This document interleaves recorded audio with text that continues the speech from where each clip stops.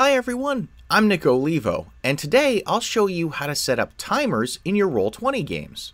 The first way we'll talk about is with animated GIFs, and you can either create your own GIFs, search for them online, or you can even buy them through the Roll20 marketplace, and I'll show you how to create your own in a few minutes. The other way we'll talk about is using an API script that will allow you to automatically count down from a particular value and display that to your players. Before we dive in, I'd just like to thank Roll20 for sponsoring this video. So being able to set up a timer in your game can come in really handy. Maybe you're running a cyberpunk game and you've got a bomb that the players need to disarm, and so you want that ticking clock for them to be able to watch and kind of sweat as they struggle to make the appropriate checks. Or maybe you want an hourglass on screen so that folks know they've only got 30 seconds left to solve a riddle before the Sphinx is going to obliterate them. Or maybe you just want a timer running so that people know how much longer is left on the session's break before the game resumes. Whatever your need, being able to set up a timer in-game comes in really handy. And like I said, there are two approaches here. One is with animated GIFs, the other is with API scripts. So let's take a look at the animated GIF approach first. So let's start out with this animated GIF right here. This is one that I made, and as you can see, it counts down 3, 2, 1, 0, and there we go. Okay, so how did I actually create this? I started out using this program called paint.net. This is a free utility that's kind of like Photoshop, and basically what I did was I created a new image that was 140 pixels by 140 pixels. So that's basically 4 squares on the Roll20 grid. So you get a picture that's going to be about this size, and then I just used the text tool here, picked a font that I liked, and then made the text about, say, 48, and then typed in a number. There we go. And then I saved that as a PNG file on my computer, and then ultimately I created a handful more of images just like that, which you can see here. So I created 3, 2, 1, and 0, and I made 0 red. So not very sophisticated, not very elaborate, but it's going to serve the purpose of counting down 3, 2, 1, 0. Okay, so how do we actually turn these static images into an animated GIF? Well, for that, we're going to go out to this animated GIF maker site, and I'll pop a link to this down in the description below. But basically what you do is you click on Choose Files, you browse out to wherever you have your images, and then select all of them. Click Open, then click Upload and make a GIF. Okay, and you can see here we've got 0, 1, 2, 3. We want actually to go the other way, so we're going to rearrange this so it's going 3, 2, 1, 0. And in this delay, we're going to change this. We want this to be 100. So you see this is in 1/100th of a second. So if we make this 100, then it's going to pause for 1 second in between each image, and that's what we're looking for there. And then the last thing we're going to do is set our loop count to 1, because we don't want this to restart after we get to the end. We want it to go 3, 2, 1, 0 and then stop. So that's what will happen here. If we left this empty, then it would go 3, 2, 1, 0 and then start over again, 3, 2, 1, 0. And that's not what we're after here. So loop count is 1, and then we say make a GIF. And there it is, 3, 2, 1, 0. So now what I'm going to do is save my image to my computer. I'm going to give this a more descriptive name. I'm going to call this the 3, 2, 1 countdown, being very creative here.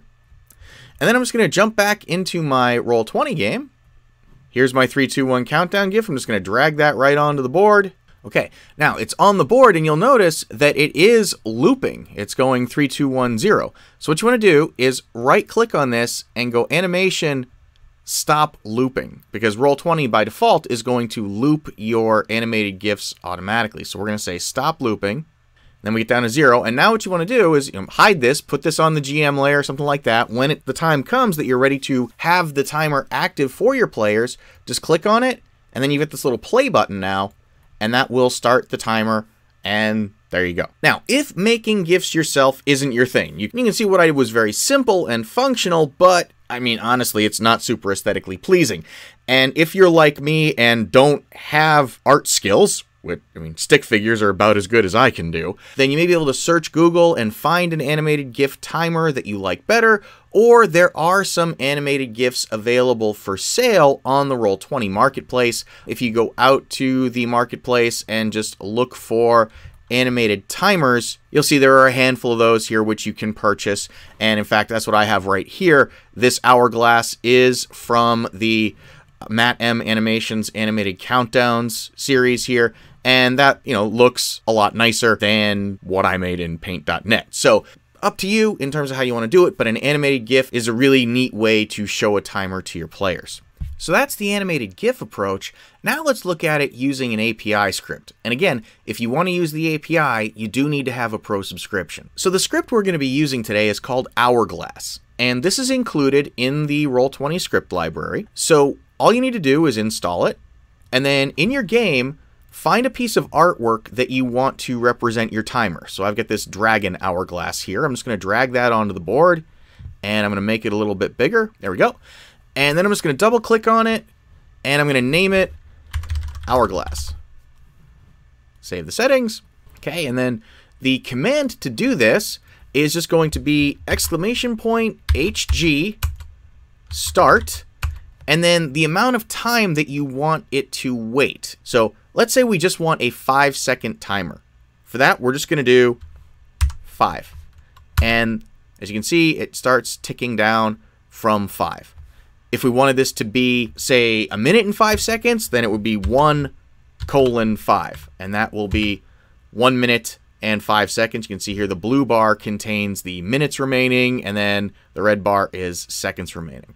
And then if we wanted it to be hours, it would be HG start, say 3 hours, 1 minute and 5 seconds. You get the idea. But the thing to know about this is your players won't see the bars by default. So you see this is ticking right now.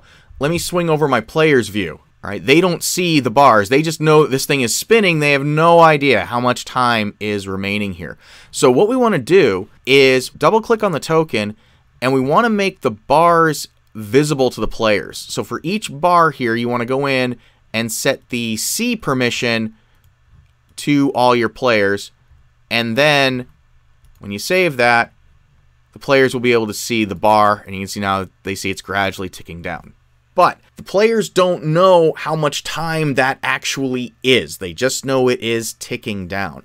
So depending on the scenario that you're working with, that may be what you want, or you may actually want them to see the numbers ticking down like what I had in the animated GIF. So it really depends on what you're going for. This sort of a timer is great for those scenarios when the players just know they're up against the clock. And when that thing runs out, they're in trouble. So go with whichever one makes sense for the scenario you've got in mind. So there you go. That's how you can set up timers in your Roll20 games.